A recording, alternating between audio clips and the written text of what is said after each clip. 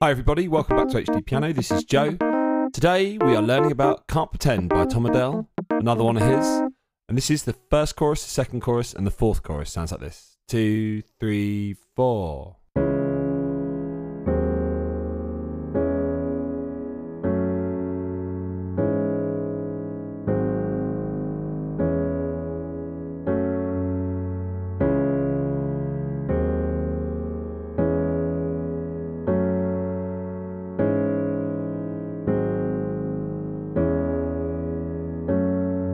Then we jump to chorus 2, which sounds like this, very similar.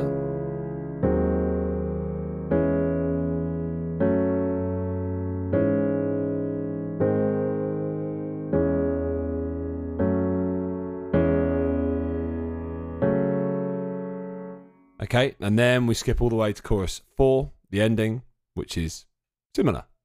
3, 4.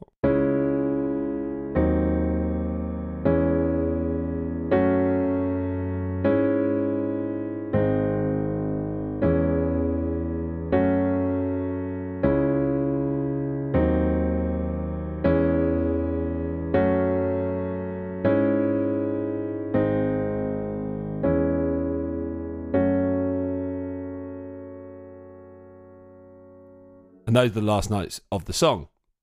Okay, so we've got the first and the last notes of the song there. This is middle C. Playing in the key of C sharp minor today. C sharp minor harmonic to be precise. So this has a raised 7th note there.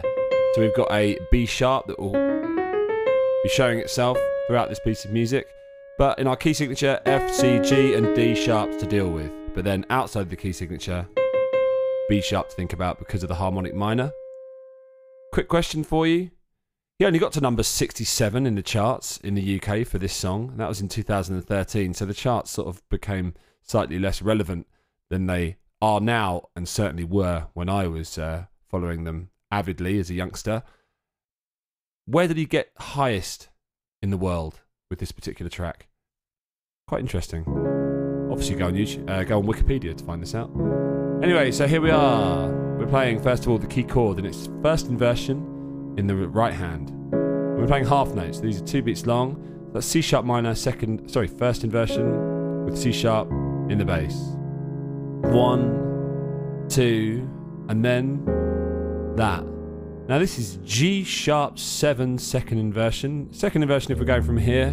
Actually, you know what? Let's go from the, let's treat these all as entirely open inversions, i.e. both hands. So it's root position C sharp minor. Even though we're playing first position in the right hand, because C sharp's our lowest note, it's the root position. That's our first chord. And then after that, second position G sharp 7th. Now, G sharp 7th because we've got the 5th note of G sharp, the 7th note of G sharp, the root note, and the 3rd note. Okay?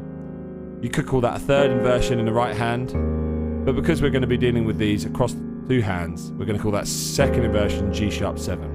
Let's do those 2 chords again. 1, 2, 3, 4. That's the first 2 chords of the piece.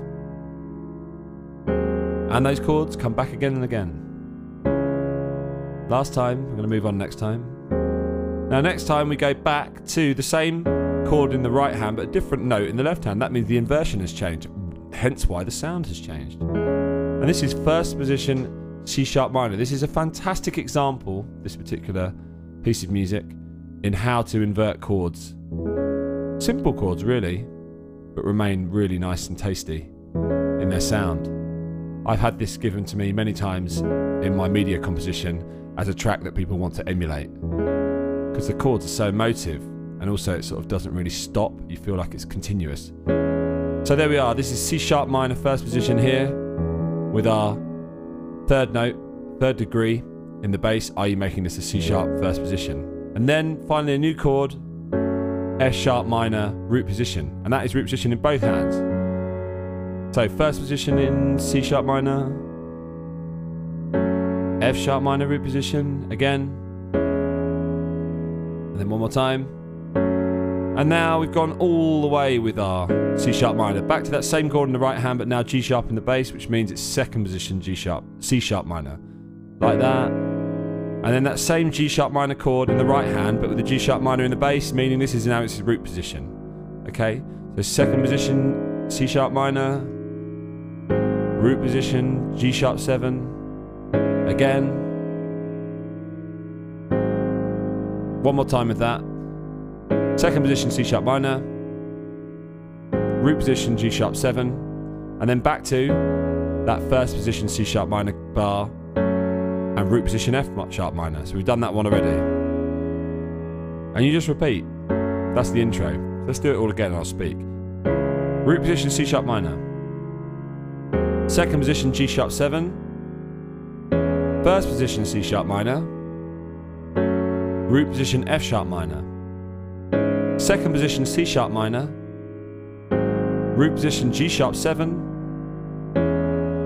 First position, C sharp minor. Root position, F sharp minor. Line 2. Same again. Root position, C sharp minor. Second position, G sharp 7. First position, C sharp minor. Root position, F sharp minor. Second position, C sharp minor. Root position, G sharp 7. First position, C sharp minor. Root position, F sharp minor. And that's it. 1, 2, 3, 4. This is the proper speed. And this is played quietly, although my compressor is probably making it sound like it's not quiet. But there you go. That's life.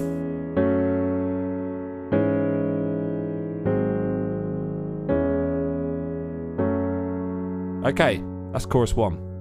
Chorus 2 is almost identical. Here we go. Apart from this time, we've got a thickened up G sharp 7 chord. We're no longer just playing it in this like third position shape, which I know we're speaking about it across the hand, so we're talking about this as a second position because D sharp's the lowest note, but really we've added the D sharp here as well. So this is truly now C sharp second position between the hands. Root position, root position C sharp minor, second position G sharp 7. We've got a full 4-note chord there. Let's go between those two again. 2, 4. One more time with that. 1, 2, 3, 4. Next bar we know.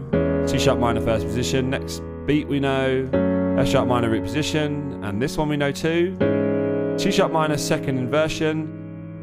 Ah, new one. Because last time we were going like that. But this time, no 7. So this is just a G sharp major root position. No 7 that time. Just a G sharp major. And that's lovely because it really gives you a sort of clarity of sound at this point.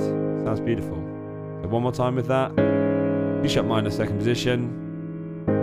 G sharp root position. And then C sharp minor first position. And then F sharp minor root. 4 and. And on beat 4 and you go back to the C sharp minor first position early. Like this. 1, 2, 3 and 4 and 1, 2, and then you end on F sharp minor second position because C sharp's now the lowest note. So 1, 2, 3 and 4 and 1, 2, 3, 4. Again. 1, 2, 3 and 4 and 1, 2, 3, just like that. Right, now let's scoot ahead. This is chorus 4. So now let's just, I know we've been talking across the hands, but now let's just talk about just the right hand because the left hand's exactly the same. We're now doing second position here instead of first position. Second position, we're higher the whole time now. And then to our slightly more open, as in there's bigger spread between the notes in the right hand of G sharp 7. So second position in the right hand, C sharp minor. Slightly more open, third inversion, G sharp 7 in the right hand. Cool, that's a lot of words. Like that. And then this, 7, 3, 5. One more time with that. And then this. Now we remain with our C sharp minor in that position. And our F sharp minor, guess what? It's no longer in its root position in the right hand. We've inverted it upwards. So, inverted upwards. Inverted upwards. Inverted upwards. And then this is inverted upwards as well. So everything's just inverted upwards. So let's go back to the C sharp minor and then F sharp minor. First position just in the right hand. Remember, I'm just talking about the right hand inversions here. C sharp minor, second position just in the right hand. G sharp major, root position just in the right hand. And that second position, C sharp minor, just in the right hand. And F sharp minor, first position, just in the right hand. There's too many words here. It's quite early as well. So everything's just inverted up by 1 in the right hand, basically. Which for you aspiring music writers is a great thing to do to add variation. If you're looking at a section like a chorus or a verse, which is going to be repeating, just think about inverting upwards. And that's it. I just played the second line, okay, which on that last F sharp minor first position just in the right hand, we are holding on for eternity, or as long as you like. Okay, that's it. If you hear all those again, I think I better play all of them again. So we'll start off with our chorus 1. 4, 1, 2.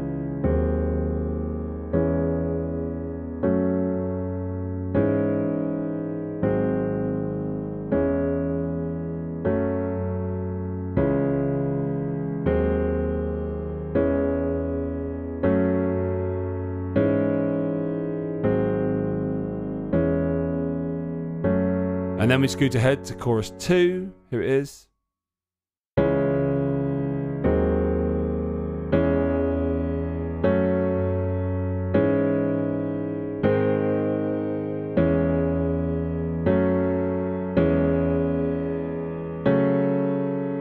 And then we scoot all the way to the end for chorus 4. 2, 3, 4.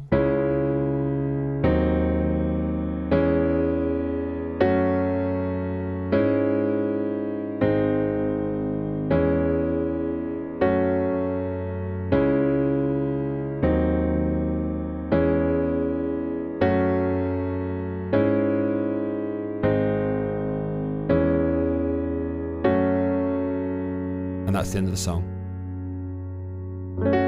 And the end of this video. If you like that, head on over to the website, HDpiano.com, where all the other parts will be laid out before you.